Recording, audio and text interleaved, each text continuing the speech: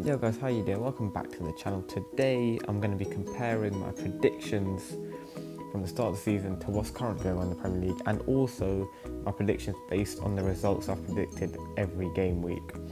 And believe it or not, I've got a lot of fucking results right. Yeah, but let's get into it. So obviously first we're going to just go through what I predicted at the start of the season, which you can see on the left hand side of your screen. I thought Liverpool going to finish top, City second, Tottenham third. I don't really need to read it out. I'm pretty sure you can read it, unless you're blind, in which case I don't know how you're watching this video. But yeah, So as you can see, I thought,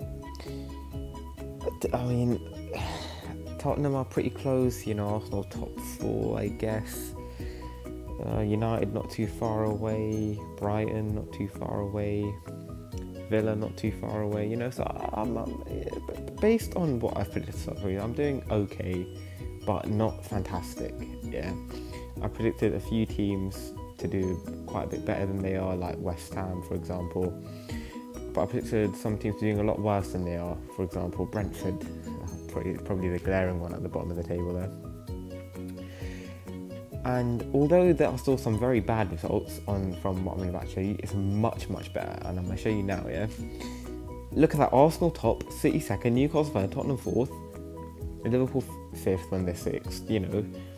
Brighton in seventh as they are, Chelsea in eighth. Wow, I'm Fulham only one place off. Overall it's gone very well. Brentford, I will admit, are still in a terrible place.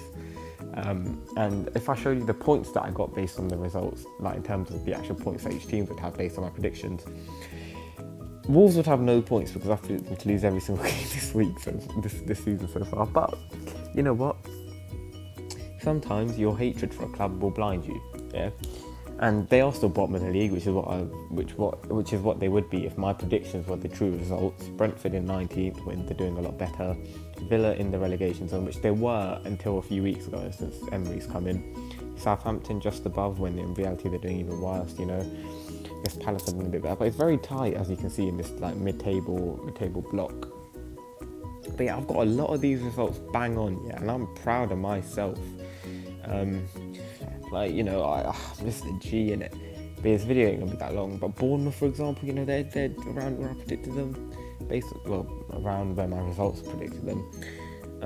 But yeah, I just want to take this opportunity to apologise for the lack of videos. I know I have not been consistent. I know I just stopped uploading the game predictions and stuff.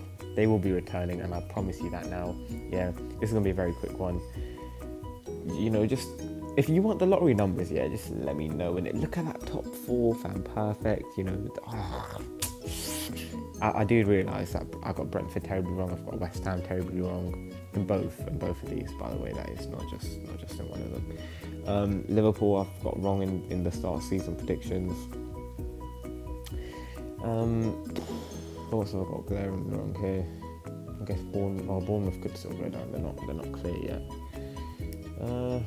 Overall, to be fair, I haven't actually done that bad based on my start of season predictions. But yeah, you know what? Let me know who you think's going to go down in the comments. Let me know who you think's going up in the comments. And if you're watching on the main channel, I'm going to leave a link to my football channel in the description if you want to go subscribe to that. That's where all the game prediction videos will be on. But yeah, thank you for watching. Appreciate it, and I'll see you very soon for the next video.